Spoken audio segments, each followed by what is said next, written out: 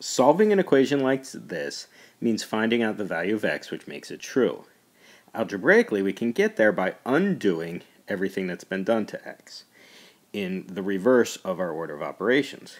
In your normal order of operations, you would multiply x first, then you add 11. So let's undo it by first subtracting 11 on both sides. On the left side, the plus 11 and minus 11 cancel, leaving us with 3x. And on the right side, 35 minus 11 is 24. So I have 3 times x, 3 times some number is equal to 24. To undo the multiplication, I'm going to divide.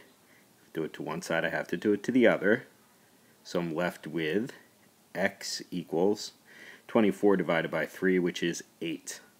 I am therefore proposing that 8 is the answer. And I'm just going to do a quick check to just make sure that I'm correct.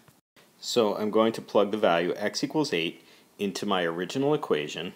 I've set it up over here. I'm going to see if this is in fact equal to 35. So 3 times 8 is going to be 24. And yes, 24 plus 11 is equal to 35.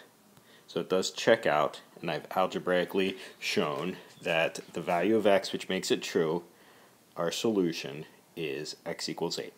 Thank you.